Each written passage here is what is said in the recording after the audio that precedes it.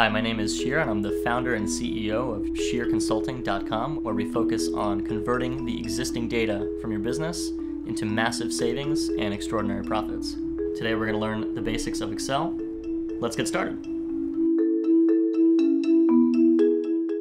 So now we're going to talk about the count function in Excel. There are actually a few variations, so let's go through each one and see what they do.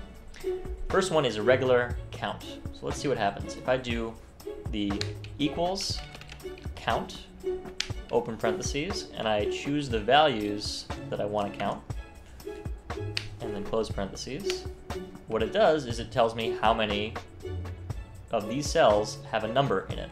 If I change any one of these to be letters, it doesn't count it. The count changes. So this only works with numbers. If I want to make it work for numbers and letters, I'll do the count A, which is, as you can see here, counts the number of cells in a range that are not empty. So it doesn't matter if it's a number or a letter.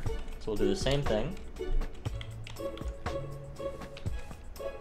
And this time, it doesn't matter what value it is, as long as there's something in it. This went down because it's only numbers, and this stayed the same. Let's go one step further and do count if, which is not only counting the cells, but also adds a certain criteria.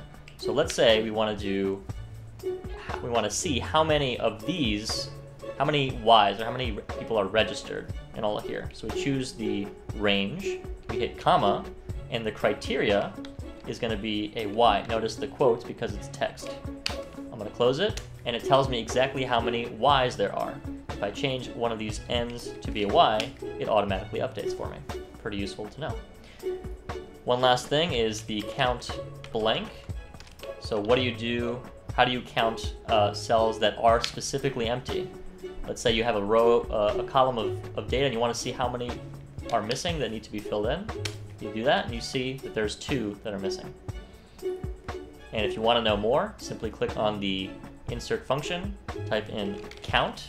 Notice that there's a lot to choose from. There's a few D counts, which are for databases. I gave you the basic 4, count, count if, count A, and count blank as well. If you're confused about any one of those, you can click on the help on this function, and it will bring you to the article, which has lots more information. And those are some of the basic count functions in Excel.